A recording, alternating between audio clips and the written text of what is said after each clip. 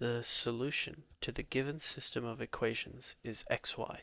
What is the value of y? Okay, so we have these two equations, and we need to find a value of x and y that satisfies both of them. So from the first equation, 3x equals 12, we can solve for the value of x. So we can divide both sides by 3. So on the left, we'll just get 1x is equal to 12 over 3, which is just 4. So the value of x is 4. And we can plug that into the second equation to solve for y.